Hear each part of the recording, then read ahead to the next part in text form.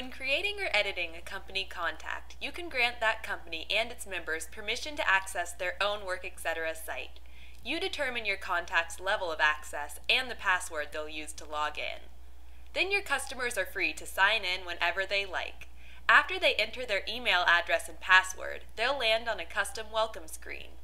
You can tailor the welcome message they see when they sign in simply by going to Settings, Contact Settings.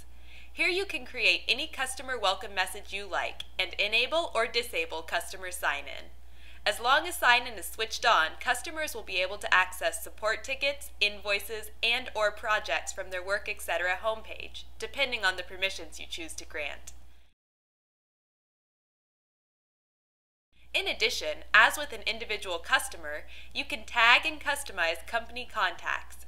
Under Settings, Contact Settings, add tags to classify and organize your contacts. For example, you could specifically label all of your customers in the nonprofit field. Create a new tag and call it Nonprofits. The next time you view a company in full edit mode, you'll be able to select that tag. You can also include custom fields, which will flesh out the information about the companies you do business with.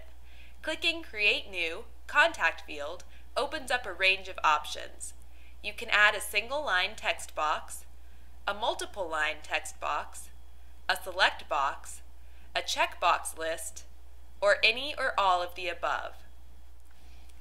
Custom fields incorporate seamlessly into the full edit screen and contact manage mode, providing a level of detail that directly enhances the quality of your customer information.